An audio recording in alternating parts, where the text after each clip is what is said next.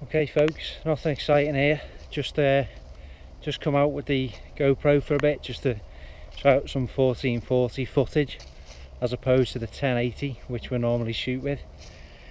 It's just to try out some different resolutions, just to see if there's a noticeable difference in the quality. We normally shoot in 1080, or I normally shoot in 1080. Obviously this particular model of camera supports up to 4K, but only 15 frames a second, which is not really usable for anything other than, I would suggest, like still stroke landscape shots with very little movement. Also shoots in 2.7K, up to 30 frames a second.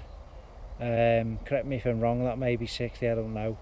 And 1440 up to 45 frames a second, which is what I'm using at the moment. So it's just a quick test video really, just to see if there's an improvement in quality. I'm going to try and do some more unboxing videos using my Sony Alpha 6000, which I've just bought a tripod for. So just thought I'd come on a little walk after work and you know, test out some new footage. But this is the local area and it's not bad.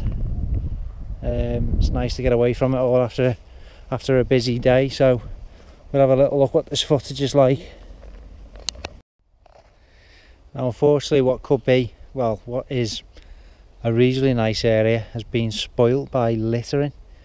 Again, just sort of selfish members of the public using what could be a really nice bit of countryside as a bit of a tip. So yeah, maybe the council need to sort this out and send someone down here to clean it up. I know if it was on my doorstep, I'd be thinking of maybe getting a bit of a residents group together with a view to coming down here and volunteering a few hours at a time to come and clean this area up, because this could be really nice. See the sound of a cat getting murdered or something down there. I'm probably about to be killed any second by a gang of marauding youths. But yeah, it's a nice little area. It's just spoilt by the litter. Nice evening. While I'm on, I may as well talk about our upcoming video. Like you know, if you've tuned into the channel, bought an SE3 knife which we're going to use on a bushcraft type video for our next one.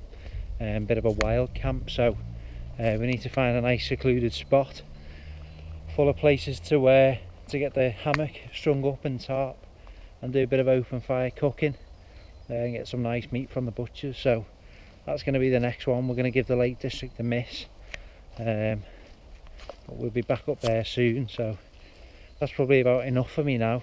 Thanks for watching this short video.